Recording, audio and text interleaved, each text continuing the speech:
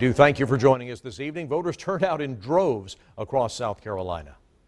And though there were some minor hiccups with voting machines, that didn't curb the excited voters out there. We have team coverage tonight of the midterm elections. One of the hottest races statewide was for governor, and the incumbent Henry McMaster has been declared the winner. We begin team coverage right now with our Ben Hoover, who's at the McMaster watch party in Columbia, where we just heard from the governor. Ben.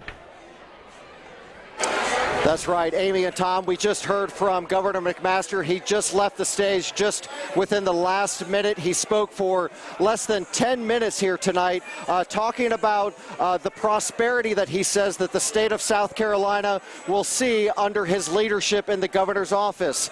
He is 71 years old. He is the oldest elected governor in the state of South Carolina. He assumed the position as governor back in January 2017. You'll remember when Nikki Haley resigned the office because President Trump had named her to the United Nations as the U.S. ambassador to the United Nations. He's been lieutenant governor here in the state of South Carolina. He's been the attorney general, and he's been the head of the SCGOP.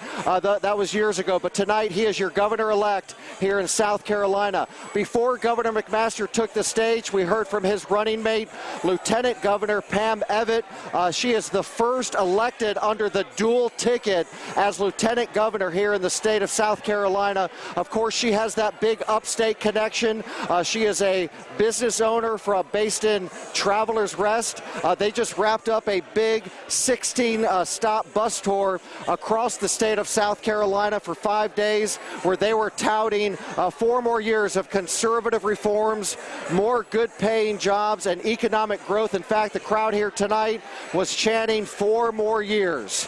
We heard from his opponent earlier tonight, James Smith. We have Georgia Godfrey. She'll bring you the latest from there. But just a moment ago, Governor McMaster wrapped up his victory speech. We have a little bit of that sound. We'll listen to that now.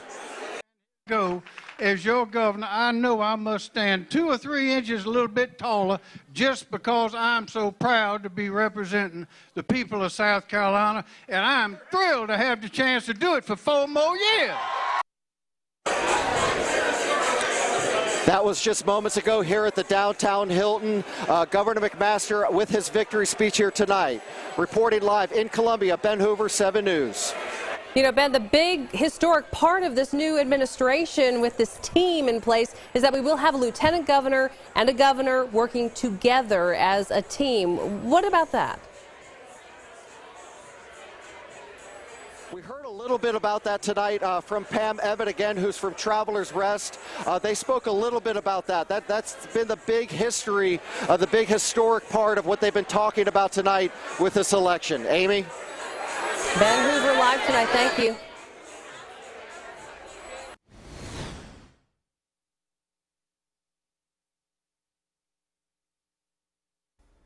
Now, state lawmaker and Democrat James Smith tried to wrestle power from Governor Henry McMaster. Smith, a 51-year-old combat veteran, fought in Afghanistan, ran for increasing the pay for teachers, wanted to expand Medicaid in the state, but the message did not resonate with voters tonight. We heard from him live just a little while ago. 7 News' Georgia Godfrey is joining us live from his watch party in Columbia. Georgia.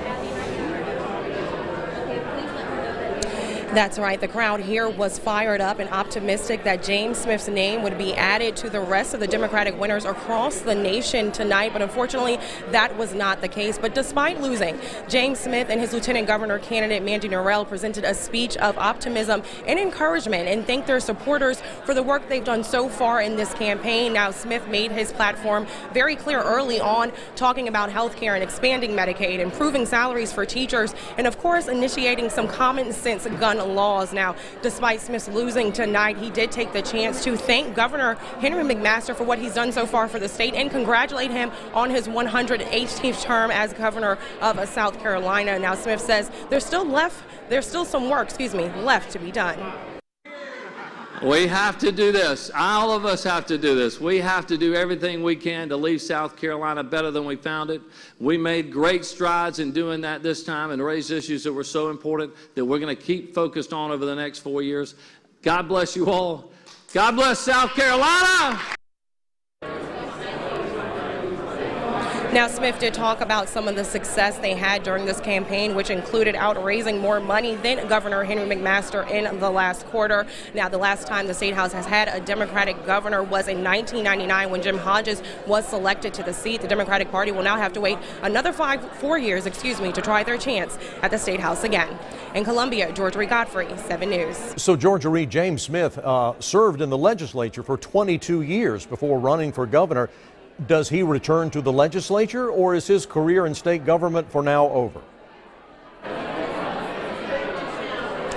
As of right now, that is unclear, but he joked at the podium that he would be returning back to the Root Doctors, which is the band that he plays in, saying that will now be his full-time job. But do remember that he is a practicing attorney here in Columbia, so he'll always have some employment, even if it's not in the State House.